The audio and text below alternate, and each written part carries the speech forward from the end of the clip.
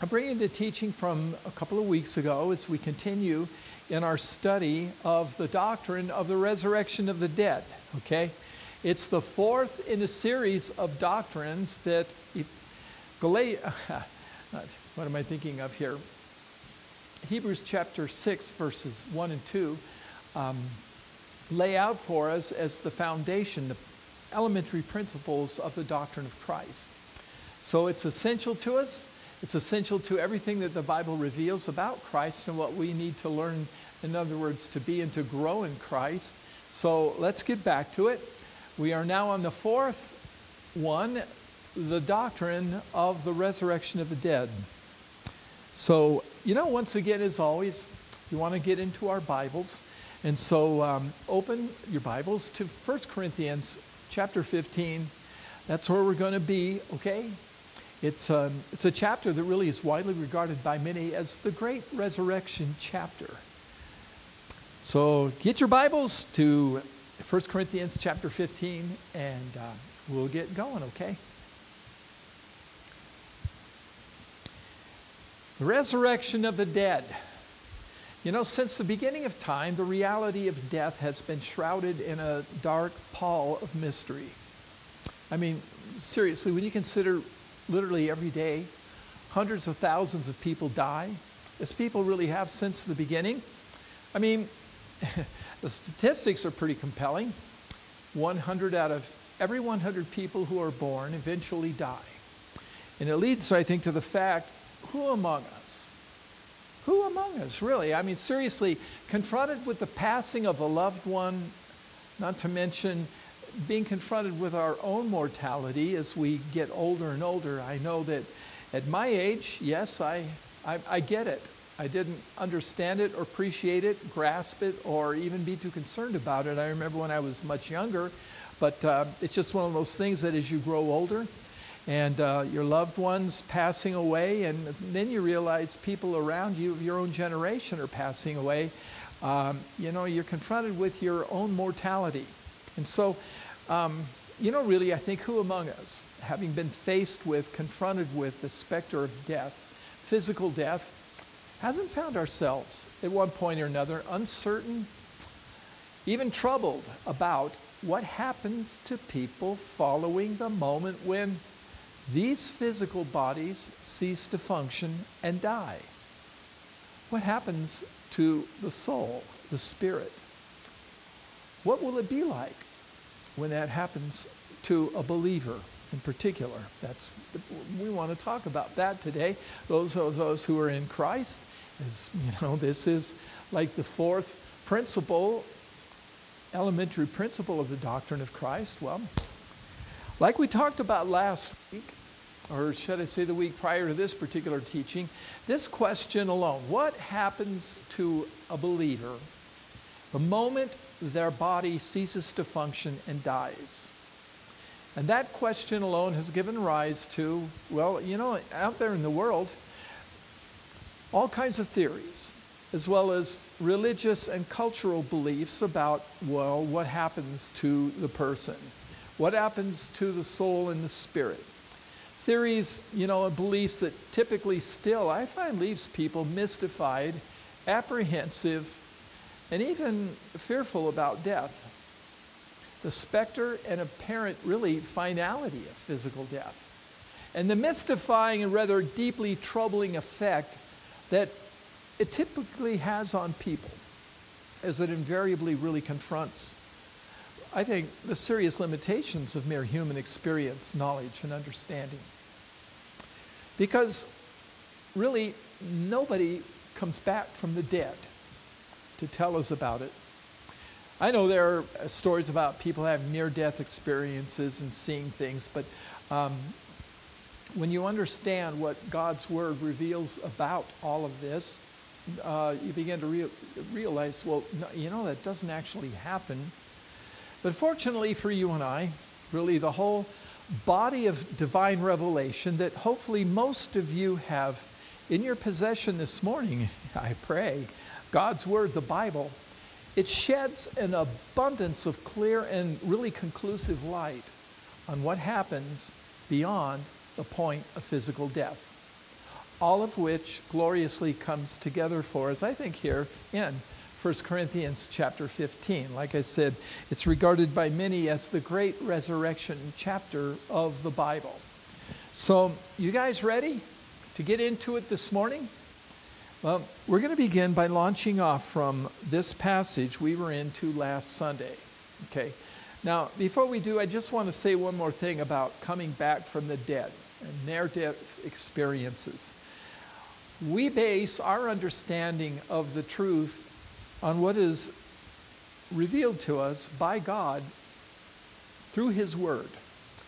Nothing else. This for us as believers and those who are in Jesus Christ, who are born again of the Spirit, children of God thereby, this is our standard of truth, and this is the exclusive revelation of God to mankind regarding not only His person, but His purpose for our lives in Christ. And that includes from physical death on through to the resurrection of the dead and eternity. It's all in here, okay? So this is what we want to focus on. Not a lot of the things that you hear people say that this happened to them or that happened to this person. We stick to the Bible here, okay? And again, 1 Corinthians 15, verses 12 through 19. We read, "Now if Christ is preached, proclaimed, that He has been raised from the dead, as Paul the Apostle and as the Word of God clearly and repeatedly declares, the question arises here. It says, how do some among you say there is no resurrection of the dead? Now, I think that this is meant to confront, more than anything for you and I, the doubts that we have. Faced with physical death, I think especially if you are someone who is standing by the bedside of a loved one at the moment that the body ceased to function and it died, and you watch the monitor, the heart monitor, suddenly go flat, and all signs of life cease to exist. The life of the one that you once knew, and it's no more. It's like a door of finality just suddenly slams shut, and you realize, well, the person, what happened? And this is where the questions arise. And I think there were questions among the believers there in Corinth, as there have been among all of us from the very beginning. And so the questions arise, the doubts arise because of the seeming finality of physical death. And so here's the question, well then how do some among you say there's no resurrection of the dead? Because we can't see it. It hasn't happened yet. All we know is our loved one is not here anymore, and all that's left is a body that will be interred and disintegrate, decompose, return to the earth, either by one means or another. So, that's the question. And I think it really hits home. Okay?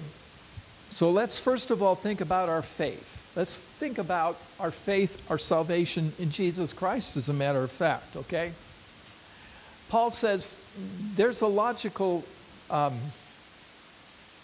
outworking here that we need to run through if you're really serious about this, okay? And your faith in Jesus Christ and your salvation.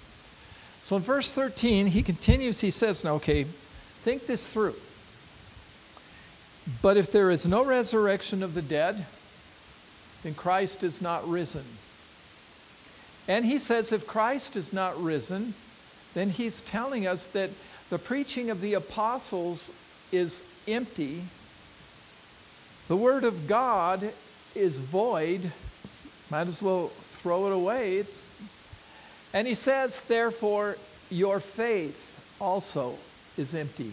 There's nothing to it. No substance to it. Remember, faith is the substance of things hoped for and the evidence of things not seen.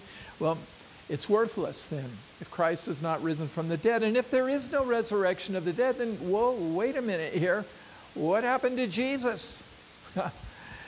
And he goes on, he says, and yes, we are found false witnesses of God, because, as Paul said, we have testified of God that he raised up Christ, and Paul, along with others, were eyewitnesses. But, well, if Christ is not risen from the dead, then, hey, that makes us all liars, right? The apostles and the others, and this is all the case, and indeed, if, in fact, he says the dead do not rise. Boy, doesn't that make you stop to think a little bit about this as you contemplate the reality of physical death and what lies beyond? As a Christian now, you realize how incredibly critical this is to our faith. Because as he continues, he repeats this. He says, for if the dead do not rise, then Christ is not risen. And now let's talk about you. Let's get down to you now. What does this all mean? He goes on, he says in verse 17 that if Christ is not risen, then your faith is futile, and you're still in your sins. And then also those who have fallen asleep in Christ, or in other words, those who have also experienced physical death, have died, their bodies have died, okay?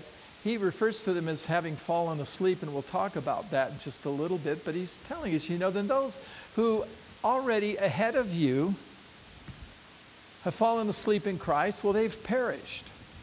That's right, they're lost forever, gone. So, he says, if in this life we only have hope in Christ, we are of all men the most pitiable. So, like I said, seriously, this is how critical the doctrine of the resurrection of the dead is when it comes to the faith that we embrace and profess as genuine believers and followers of Jesus Christ. As those who are born of the Spirit, children of God in Christ Jesus. You deny, okay, number one, deny, distort, twist it, mess with it, make it fit whatever you think it should be, that's to distort it, or neglect, just, kind of blow it off like it's not important. The doctrine of the resurrection of the dead, well then, everything God's Word has promised and everything we believe, talking about our salvation, our hope, and our destiny in Christ, suddenly becomes little more than a cruel hoax, at best, and an outright lie, and deception at worst. However you want to characterize it. I mean, really, now all hope goes down the toilet, and the faith we profess gets relegated to the toy box of mere theological fantasy.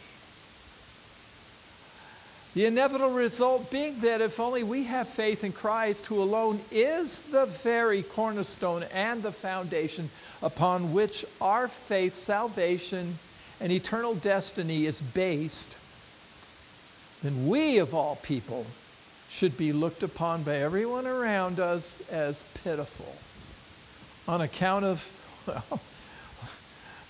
how stupid we are, how gullible we are, and our miserable condition. I mean, yeah, look at those fools. What a gullible bunch of idiots. These guys are dumber than anything the world has ever known. I mean, seriously, how does this sound to you? I'm thinking about the sign we have for Living Springs Fellowship out there on the front of this building where we gather. We could have the sign repainted to say Living Springs Fellowship of Idiots and Buffoons. Wow. Worse than that. If you can even begin to imagine there being such a thing, you and I are still in our sins. And all who have died in the faith before us, they've all perished. Certainly and understandably, therefore, making the mystifying specter of physical death something that, all of us indeed ought to be left terrified of. Fortunately, however, as you read on, 1 Corinthians 15, verse 20, thoroughly blows all of that away. Okay.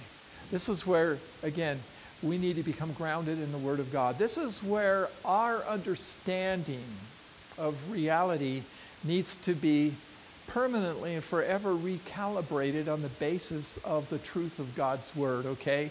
Because in verse 20 here, the Word of God triumphantly declares, but now But now, it doesn't matter when you live, either 100 years ago or 100 years later, whenever, whoever, wherever, whatever.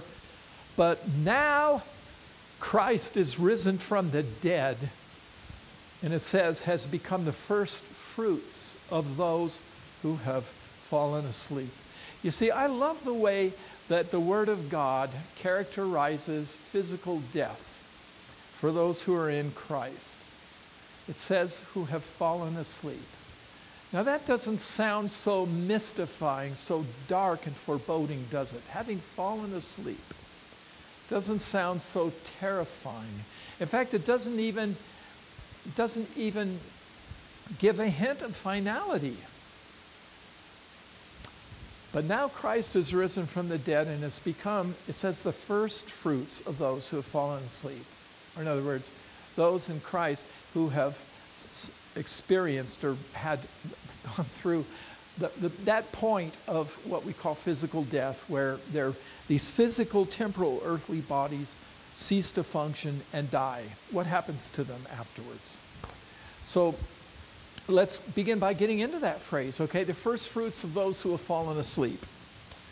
Jesus Christ, who has been raised from the dead, is the first fruits. First fruits refers to that which is the first in a given set or order. In other words, number one, and everybody else and everything else follows thereafter. First one through the door, everyone else gets to follow. So it is, okay? So Jesus Christ being the first in the order of those who are destined to realize what he alone already now has already realized after having fallen asleep. And we know that when he gave up the ghost on the cross, that his physical earthly body, the temporal body that he was clothed in, that was just like ours that we're in now today, ceased to function then, and it died. He, has fallen asleep. It happened to him, and we look to him now as the first in the order to realize now, okay, what's going to happen to us when that time comes, okay? And being the first fruits, this is where now the curtain now begins to open for the glory of the resurrection of the dead, okay? Anyway, fallen asleep. I love it. Like I said, it's beautiful. I think it so perfectly and appropriately characterizes what happens to the soul and the spirit. What will happen to us the moment that our bodies cease to function and die? Fallen asleep, it does. It refers now to that eternal soul and spirit experience and the state of being that happens immediately at the moment these physical, earthly, corruptible bodies that we currently inhabit, for whatever reason, cease to function and die. Fallen asleep. Now, I have to admit at this point that I found it way too easy, especially considering the nature of the subject that we're into here, to, want to get ahead of ourselves where we are in our text today. Because it would be great if we just go, okay, now from the point of physical death, let's just, I want to bust on through and I want to just go for all of it. You should. And I don't blame any of you for wanting to do that. But, we can't really get ahead of ourselves. So I'm going to let you in on this fact ahead of time, okay, as we get into verses 20 and 21 today and then a few more. Prepare yourselves as we cover we're going to cover today, to be left with, and I love this, you should, to be left with a compelling sense of wonder. Because it is like you will have stepped into a wonderful whole new reality. It's just, and you're really going to want to know everything you can about it. Okay, so you are, I think, following today's teaching, you will be left with a compelling sense of wonder about things that I assure you will be revealed and clarified as we go on in this chapter. After all, as I've said before, we're talking eternal realities here. So anyway, are you guys ready to get on with it? You ready to step through that door? Okay. Well, now, I love the fact he says now. It means now, but now Christ is risen. And now is really great. It's a great place to start from. Not before, not after. Let's deal with now, okay? This is where the door opens. And so now, right now, we know from the Gospel's account that just prior to experiencing the death of his physical, temporal, earthly body on the cross where Jesus was crucified, Jesus told the penitent thief who was crucified alongside of him, he told him, quote, unquote, the thief said, asked Jesus, remember me today when you come into your kingdom. And Jesus replied this to him, because he knew he was going to die too. There was 3 of them there, and they were all going to die. They were all going to suffer physical death. And he told the penitent thief, the one who turned and placed his faith in him, he said, today you will, not you might be, you could be. He said, today you will be with me in paradise.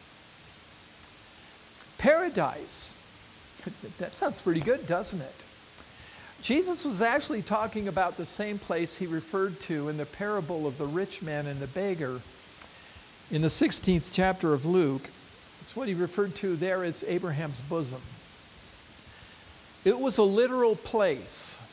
Now we're outside the realm of physical reality now, okay? We are now entering into eternal realities. We're dealing with spirit and soul here, okay? So this was a literal place where the souls of all who since the beginning, and they're all there in the Old Testament, and many of them are cataloged in what we call the Faith Hall of Fame in Hebrews chapter 11, but where the souls of all who since the beginning had received, believed in, and walked through this life in their appointed place and time in faithful and focused pursuit of God's purpose and promise that had been revealed to them, as I said, in their appointed place and time. And this is the place where their soul and spirits were resting. Remember the term fallen asleep? Okay. We're resting in perfect peace, free of all the issues, the struggles, the effort, and the afflictions that we know are inherent in living in this fallen world in these weak, frail, corruptible earthly bodies that you and I currently inhabit. But they were free of all of that now. And there they were, they'd fallen asleep, they were resting in peace, waiting for the appointed time of the resurrection. This is something that theologians have referred to as the intermediate state of the dead. Well, they aren't really dead when you think about it. Remember, Jesus told Martha, he who believes in me, though he may die, yet he shall live. He who believes in me shall never die. Remember that? Well, when you talk about the soul and the spirit, we see the body from our perspective as having died. We can't see the soul and the spirit, they're immaterial. Okay? And so from that point, there's this intermediate state between that point of physical death and the resurrection in God's eternally predetermined time. It's that point. It's that period of time. It's that place of rest, which is essentially what the soul and the spirit of those who are in Christ, even to this day now, will experience immediately. At the point when these earthly temporal bodies cease to function and die, they will enter into a place of rest and peace, just incredible bliss. Explaining why verse 20 uses the expression. As I said, it's so appropriate. It says, who've fallen asleep.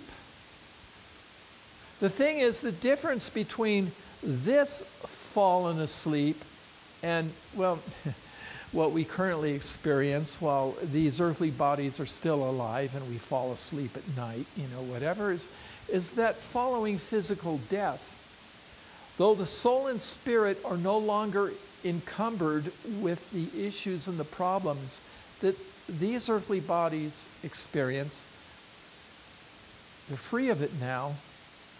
They are nonetheless fully conscious of where they are, in a place that is wonderful beyond description. A place, like I said, that Jesus himself referred to. And again, this is why we go to the Word of God, okay?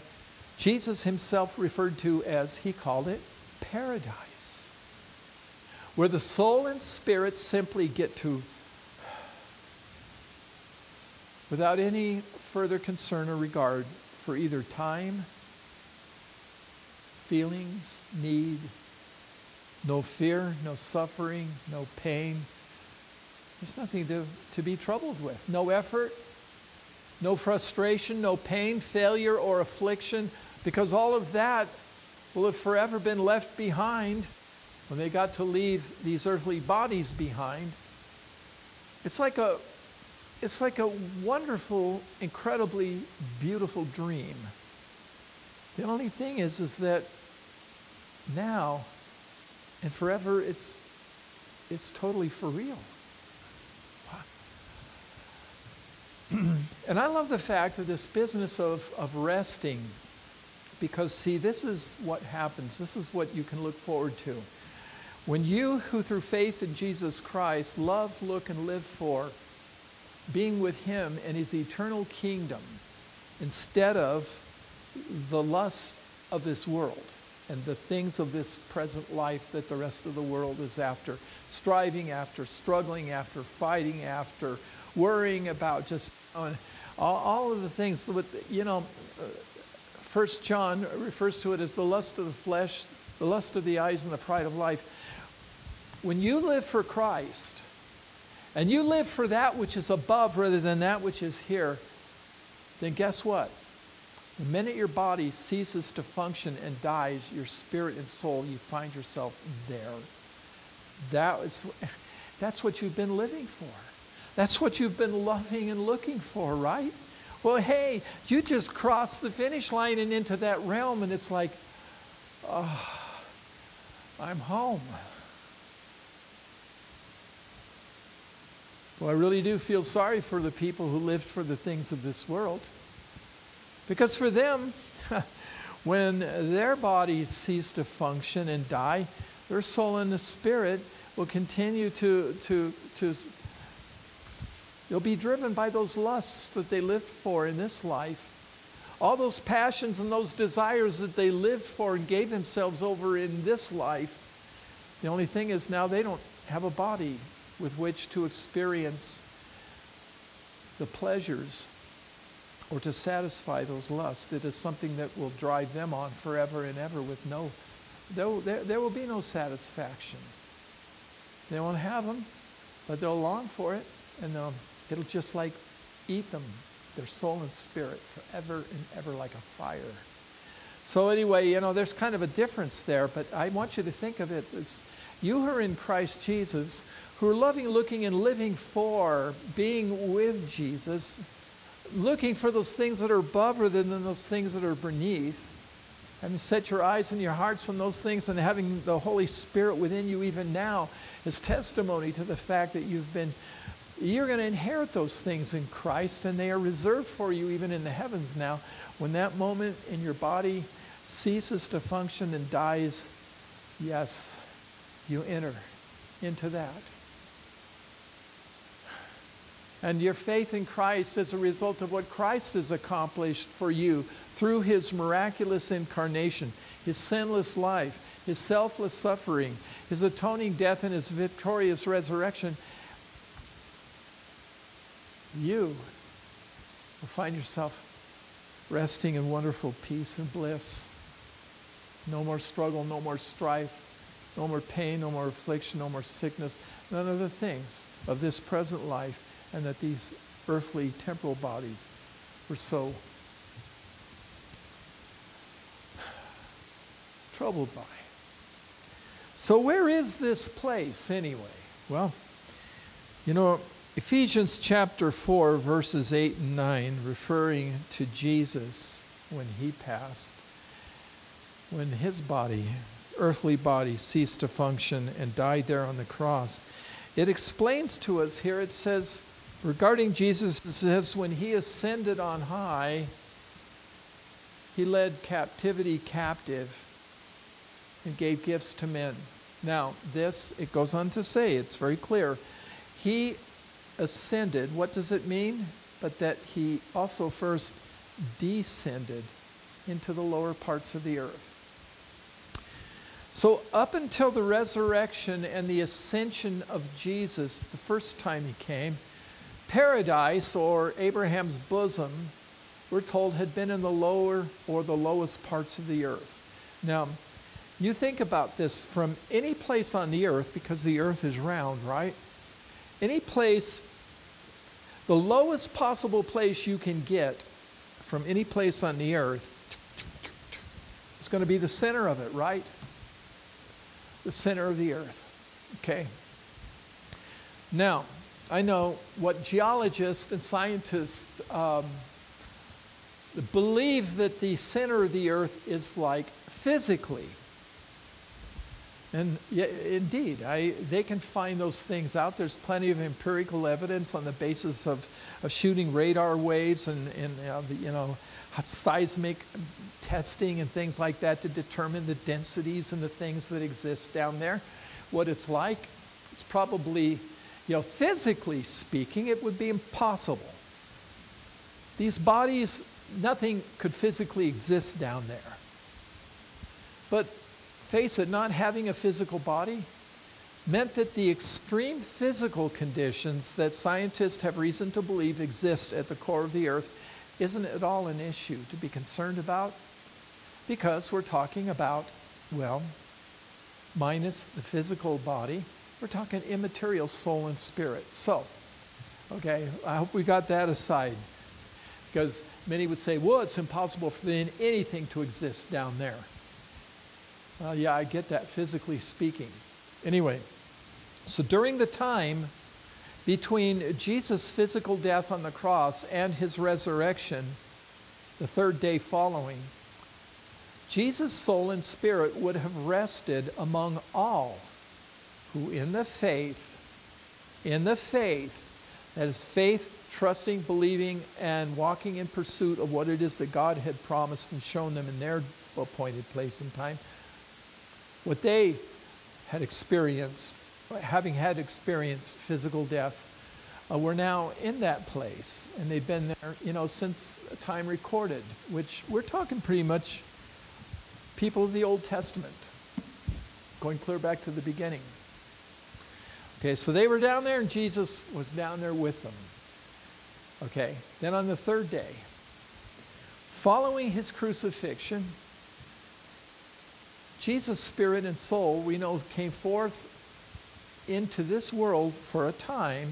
It was a little over 40 days, clothed in now his eternally incorruptible heavenly physical body. Following which, okay, we know again now some 40 plus days following his crucifixion, in that very same physical, incorruptible, eternal heavenly body, he ascended to heaven, and people saw him ascending to heaven, at which time, in the process of which he's going to heaven, and guess what? We're told that, what did he do? He led captivity captive, meaning he took with him the spirits and souls of all those who'd been resting in the lower parts of the earth with him into heaven. In other words, he basically closed out paradise in the center of the earth and took all of it with him to heaven, where they now, along with the rest of us who die in the faith, loving, looking, and living for Jesus here in this present life, will get to rest also in our time in perfect and blissful peace. free from all the struggles, the efforts, the afflictions that we're currently enduring and will have endured in these earthly physical bodies. And we'll find ourselves resting in peace, in the loving presence and the care of our Lord and Savior Jesus Christ. So it's true. If you've chosen to live for Jesus in this present life, the moment your temporal earthly body ceases to function and dies, you, speaking of your eternal soul and spirit, will immediately, suddenly find yourself having fallen into a blissful state of rest and peace in a place Jesus referred to as paradise, there in his presence and his care in heaven. It will probably seem at the moment that happens that your body ceases to function, the monitor goes flatline, and you are free of this physical earthly body. It will seem to you like you've drifted into a beautiful dream. The thing is, as I said, however, it will be totally, blissfully, and wonderfully real. Beyond anything you could ever imagine in the here and now. Just as 1 Corinthians chapter 2, verse 9 declares that, eye has not seen nor ear heard, nor has entered into the heart of man the things which God has prepared for those who love him. What the Bible reveals to us about this place, what it does show us is wonderful. But it can't even, what is recorded for us here doesn't even scratch the surface. You may recall at one point Paul had talked about the fact that he knew a man, and I think he was talking about himself, he said, who had been caught up in a vision by the Spirit of God into the third heaven, in other words, there in the presence of the Lord, and saw and heard things, he said, first of all, that were inexpressible. That means the heavenly realities of what it's like could not even be expressed with human language. It's not even possible. But even if it were, he said, they are things which would not be lawful to talk about. In other words, they're forbidden even to be revealed. These are the secret things of God, but they will become real to us at that point. Man, aren't you starting to look forward to this? So, this is precisely what Colossians 3:2 encourages you and I as we're passing through this present life. It says to set your mind on things above, not on things of this earth.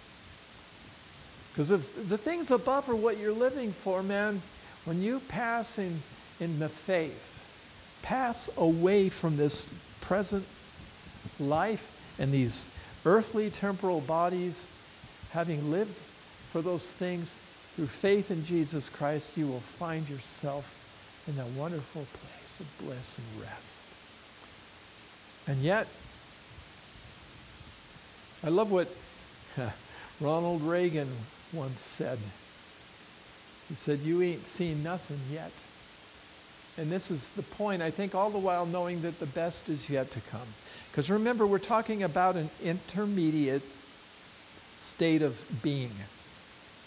Between the point where the physical body ceases to function and dies, and we receive our glorious, eternal, heavenly, physical resurrection bodies. Remember what we were told, that Christ, in his resurrection from the dead, it said, has become the first fruits. Meaning that he's the first in the order of those who, having fallen asleep in Christ, are destined to likewise inherit an eternally perfect, incorruptible, physical resurrection body. Yeah, it's kind of like I was saying that, it's like he's gone through the door. He's already busted through, and the promise of God. You want to know what God has for you forever? Look at Jesus. Were he raised from the dead? Well, hey, He's the first. His resurrection is the assurance that ours is going to follow in God's appointed time. We're told in 1 Corinthians chapter 15, look at verses 21 and 22 in your Bible now, because it tells us here. It says, for since by man came death, and that was, it all began with Adam. The first man, Adam and Eve, when they blew off God, decided they wanted to do things their own way. It says, well, now, by man also came the resurrection of the dead. We know that Christ came into this world the first time as one of us.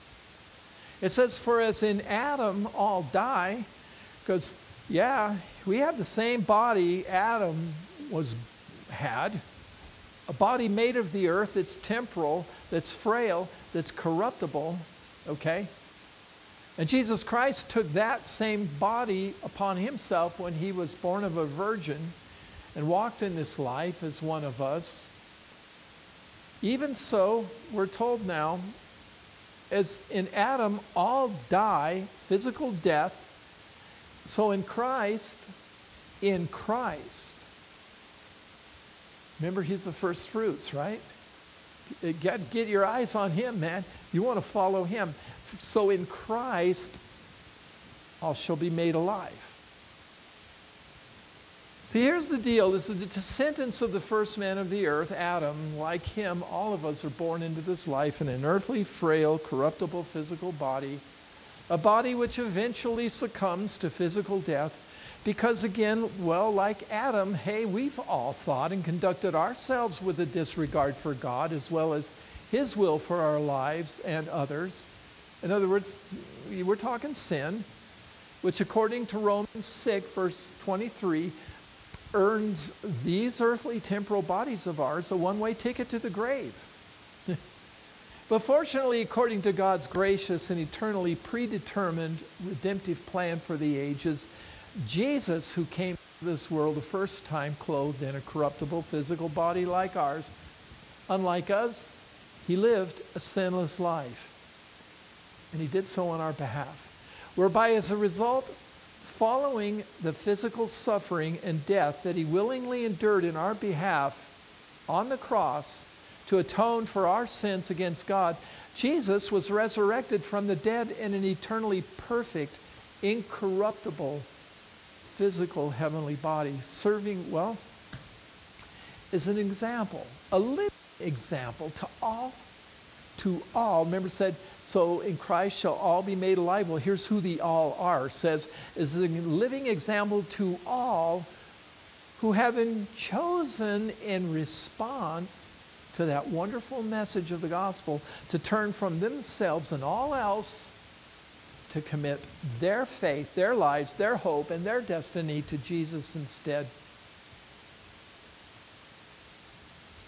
That the resurrection body now we are destined to inherit and forever inhabit is certain to follow, certain to be realized in the time that God has always determined that it will. See, the thing that you and I need to remember, however, is the fact that as 1 Corinthians chapter 15, look at verse 20, informs all of us. It tells us this resurrection, it says it will happen, it says that each in his own order. And that's the thing you need to remember about God. God is not the author of confusion. With God, everything, there is an order. It's the way it is, okay? There is an order, not chaos, not confusion.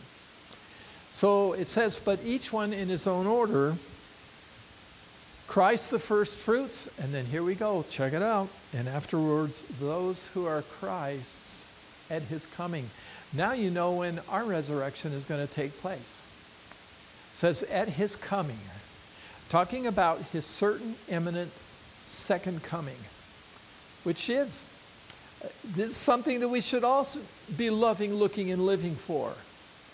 That is if, it's a big if, okay? That is if we're desiring to enter into that blessed rest in Christ the moment these present earthly bodies cease to function and die. So I pray now that if you haven't, Maybe you've been troubled by the specter of death, bothered by it, and some of you may even terrify you. Now you know what it's all about for a believer. It's falling asleep, passing into this wonderful intermediate state of blissful rest and peace in the presence and the care of our Lord and Savior until the appointed time, that we will receive our glorious, eternally incorruptible, heavenly physical bodies at the time of Christ's second coming. I'd say God's got a pretty nice setup waiting for us, don't you think? But right now, as you pass through the trials of this present life, the challenges, the issues, the sorrows, the griefs, as well as the joys and the sense of fulfillment and all the wonderful blessings that God so graciously bestows upon us in the course of this life, well, just know it now awaits that one day when these bodies cease to exist, they cease to function and they die, well, man, you will be, I'm home. I'm home. Praise God. I'm home.